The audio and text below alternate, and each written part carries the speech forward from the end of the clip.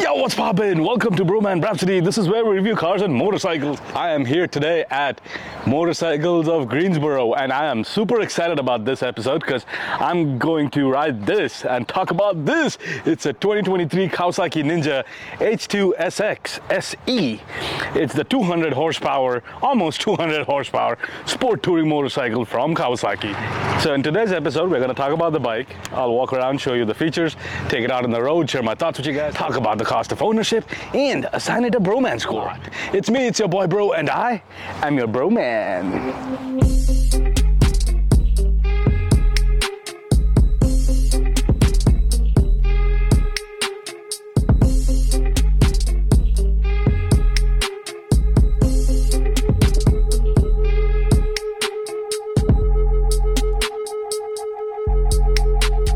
So Kawasaki put out the Ninja H2R, the supercharged 300 horsepower track-only bike, and then they decided to use it for a sport touring platform. And we have this. This puts out 197 horses and 101 pound-feet of torque. That's insane, right? Insane. And at the heart is the supercharged 998cc inline 4. Now this is a big heavy bike as well, so this weighs close to 600 pounds, but to make it more rideable, it has a whole suite of electronics. It's got rider aids of all kinds: traction control, lean sensing, ABS, quick shifter, adaptive cruise, blind spot detection, launch control, and many more such things. And I love this Kawasaki green.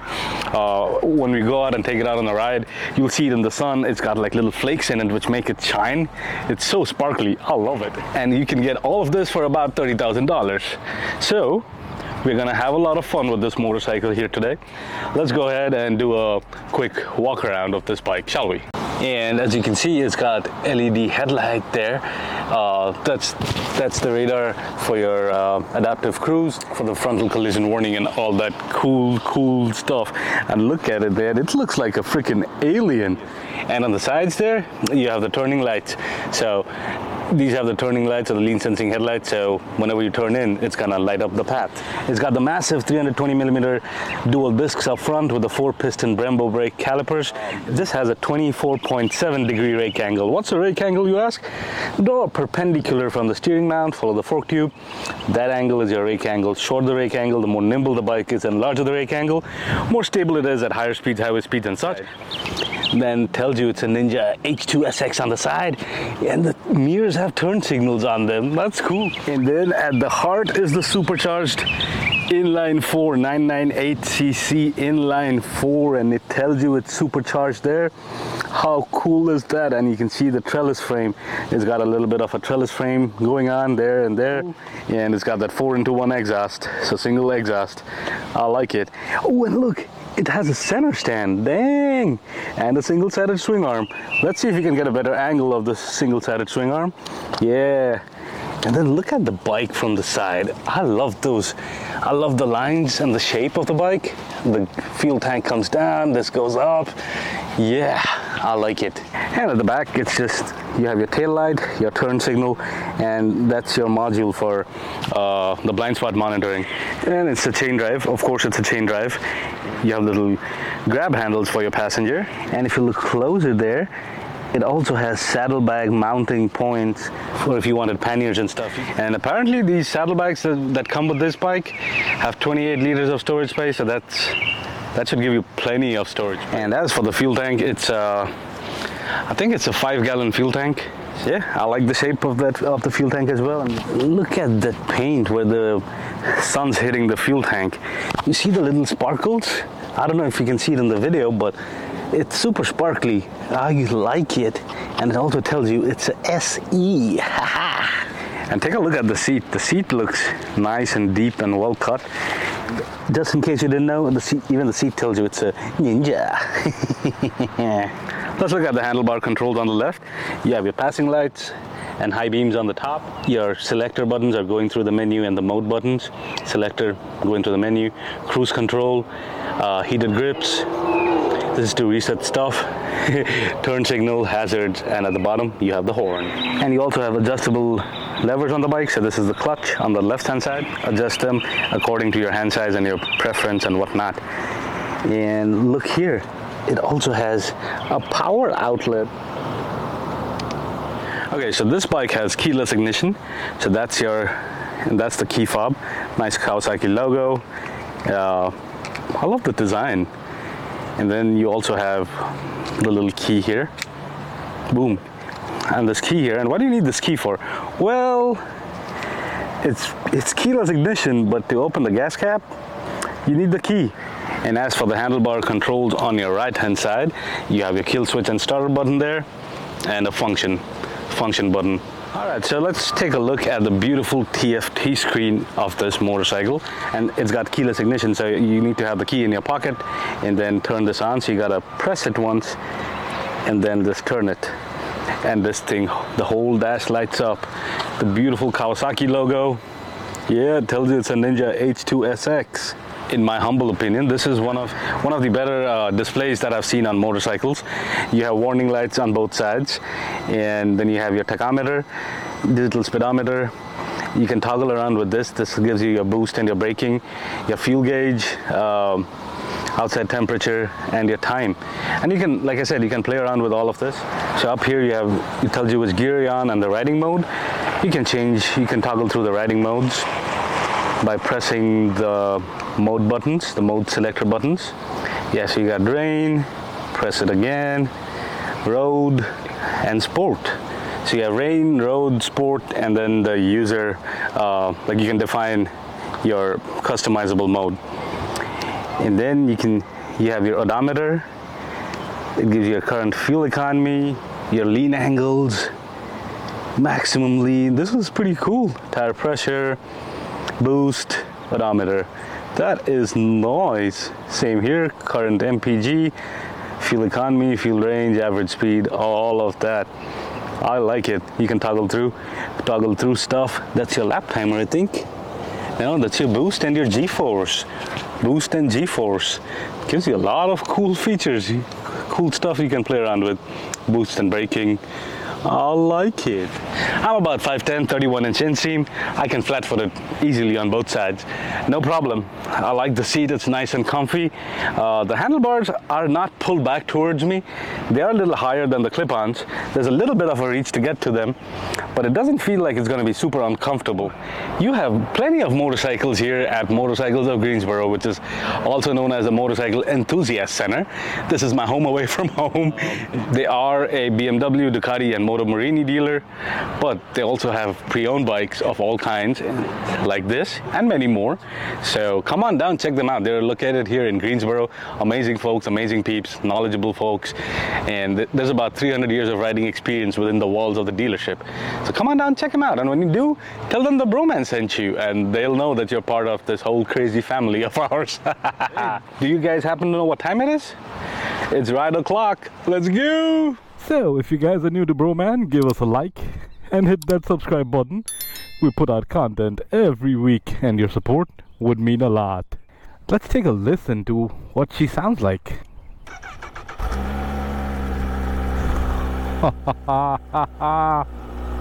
It's that busy inline 4, man. Busy inline 4. Oh yeah, you can hear that forced induction of the supercharger. It's going like. So for our review, we're gonna start off in road mode, because you know we gotta be chill in road mode. So let's start this ride off with our first test. Let's go make a couple of U-turns and see how this puppy maneuvers, shall we? Alright, let's go. U-turns. Oh wow, it actually has a very tight turning radius. A very tight turn radius. And I'm not even fully locked in. Dang. Okay. I like it. So you know what that means? It means it's time to do our second test. The pull test. So I have it in sport mode, and let's go. Pull test. Holy crap! Holy crap! Wow! That thing is insane, man! This thing is insane!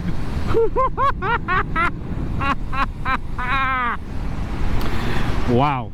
Like just wow! I was just holding on for dear life. I love it! Alright, so let's talk about the first impressions of this motorcycle. The handlebars aren't really pulled back towards me. There's a little bit of a reach to get to the handlebars.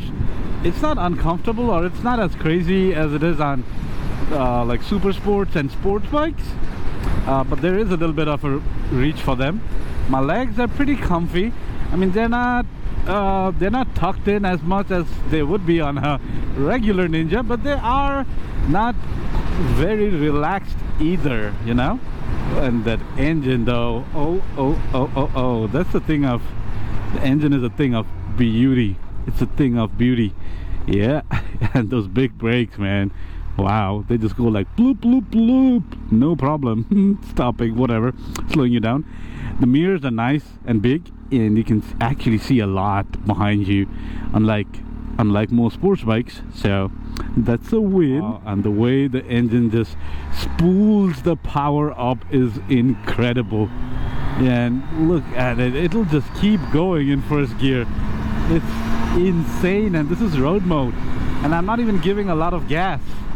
But yeah, just check this out. Like, you know, second gear doing about 26, 3000 RPMs. Give it gas. Holy that power is insane. And this is road mode, and this is not even a pull test. It's just a little twist of the throttle. A little curve coming up, so let's see how this thing handles it. Okay, not bad at all. Okay. Holy crap, man, that power is just so instantaneous. I like it.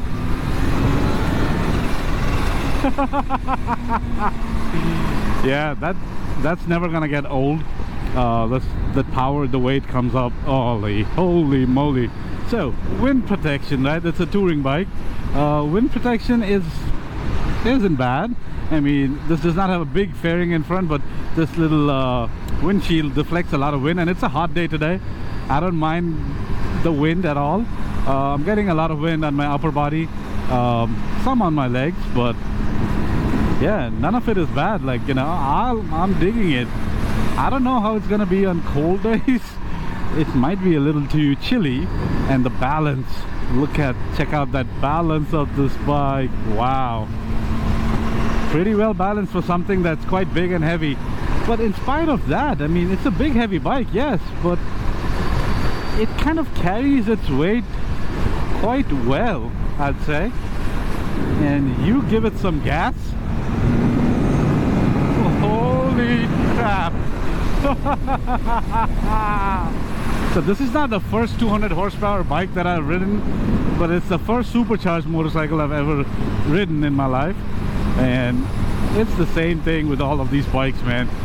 The power is so addicting, and it's just so ready the whole freaking time. All right, let's try out rain mode. So rain mode is gonna be the mode where all of your nanny systems, the traction control, ABS, wheelie control, stuff like that, are gonna be at their highest setting. Idea of a rain mode is to make sure that you don't do stupid stuff when traction conditions are compromised. Like if you're riding through rain and stuff where, you know, it's hard to get traction, the systems are gonna step in, and let's say you grab a fistful of brakes, or you just twist the throttle too much. It's gonna make those changes accordingly and not let you spin out and get into a lot of trouble. So that's the premise of rain mode. And let's see what rain mode means on a supercharged motorcycle. Let's take this. We're in fourth gear, 47, doing 47 miles per hour in rain mode. And what happens if I give it some gas? Okay. So it's still that the Supercharger still kicks in with that little whine, but it does take a little longer than it did in road mode. So I guess that's winning. So sport mode is the funnest mode, as you would have imagined by the name. The throttle is really direct. Oh wow. So let's do a rolling pull test in sport mode. Fourth gear, 44, let's go down to third. Yeah. That supercharger and that power, that torque just kicks right in. 101 pound-feet of torque, man, that's insane. So I quite like this seat. It's a big, long and wide seat, so what you can do is like you can scoot around on it quite easily, and it's got decent amount of padding, not very uncomfortable, and the way you sit, you kind of hug the tank with your legs, and that just gives you more confidence because that's what you're supposed to do anyways, and you're supposed to keep your arms loosey-goosey so you can, you know, just flick the bike around. Yeah. Okay, so I've been trying the quick shifter out on my ride, and the quick shifter's been hit or miss for me. It's worked really well a few times, and sometimes it just doesn't want to do it, so I kind of have to pull the clutch in to do it. As far as quick shifters are concerned, I think Ducati and BMW, they probably make the best quick shifters. They're just so seamless, both up and down. Let's answer our important questions. Is this a good bike for commuting? It's got a whole lot of power. It's not uncomfortable by any stretch of the imagination. You might have to carry a backpack if you don't get the panniers, but if you get the panniers and the luggage and the tour pack and stuff like that, you should be fine. It should be not an issue at all, and you're gonna get to work with a stupid grin on your face, and yeah, you're gonna love it. Love going to work, right? You're gonna love going to work. What about touring, bro, man? Is this a good bike for touring? Well, this is a sport touring bike, of course, and if you get the panniers and the tour pack and stuff, you'll have some storage space, and a lot of storage space apparently. As for the power, this bike has plenty of power, both torque and horsepower. I don't know if I would take it cross country necessarily, like a couple of hundred miles, a few hundred miles. You should be just fine, and you'd be eating up those miles like really quick. But you also run the risk of getting speeding tickets, because this bike just loves to just freaking go all the time. What about beginners, bro, man? Is this a good bike for beginners? I'm gonna paraphrase our old friend the professor and say, it's not just a no, it's a hell no. This is not a beginner bike at all. Well, it's a $30,000 bike, almost a $30,000 bike, weighs 600 pounds, has the 197 horses and 101 foot-pound of torque, and the power of this motorcycle is just freaking insane. So no, this is not a bike for beginners. But what about the cost of ownership, bro, man? What about the cost of ownership?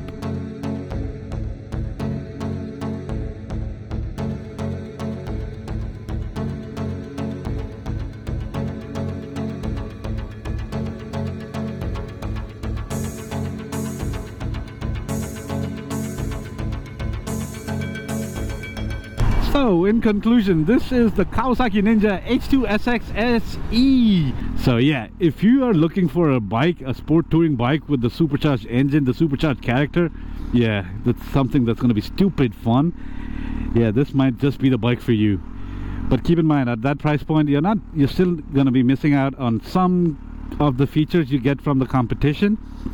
No adjustable windshield, no heated seats and stuff like that, but you get a lot, and you're gonna be smiling and grinning like a child the entire time. So if that's you, head on down to your closest Kawasaki dealer, take one out for a spin and check it out for yourself. Or if you want this one, this only has 243 miles on it. It's on sale here at Motorcycles of Greensboro.